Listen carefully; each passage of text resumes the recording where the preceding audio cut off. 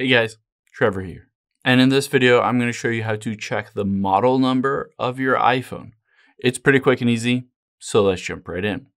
Now, let's just open up the settings here. And on here, let's just scroll down and tap on General.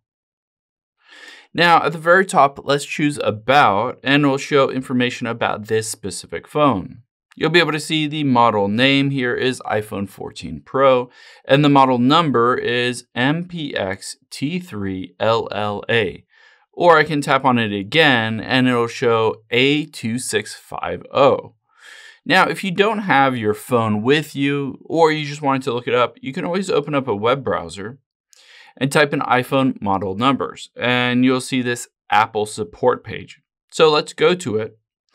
And you can see iPhone 15 Pro Max, and it'll go through this list. Let's scroll down to the iPhone 14 Pro. This is the model I have.